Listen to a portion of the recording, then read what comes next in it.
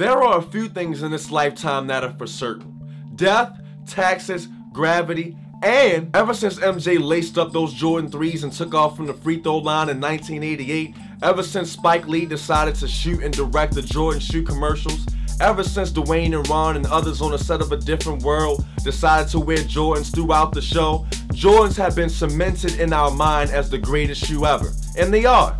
We all know that sneaker culture was born out of hip-hop, and sneaker culture, like hip-hop, is based upon the principle of being different, of being unique, essentially trying your best to have on a pair of shoes that nobody else has or has on at the moment. When a new pair of Jordans hit the market, everyone has them on and it gets so boring after a while. I remember going to Morgan State for undergrad. Shout out to the Bears in the house. I remember when I was at Morgan, during Jordan release week, I could go into any classroom and at least see 2 to 3 people with the same shoe on. After a while, I feel like I'm looking at a whole bunch of stormtroopers with the same uniform on, and to me that's counterproductive. If I'm gonna spend $200 on a pair of shoes, best believe nobody in my network is gonna have them joints. Best believe them joints are gonna be custom. And again, this is just how I see it. This is all my point of view. Shout out to John Williams and Justin Butler on Facebook. They told me I was tripping. They said, Trav, yo, it's not the fact that we all got on the same shoe. It's the way we all rock the same shoe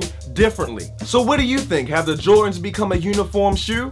Or am I tripping? As always, watch, like, and share. Let's keep the conversation going. Subscribe to the Mason Dixon Entertainment page. Like the Mason Dixon page on Facebook. Like the Good News Baltimore page on Facebook. As always, we got more movie reviews coming your way. We got more book reviews coming your way. And we got more random stuff coming your way. Boy, I see you.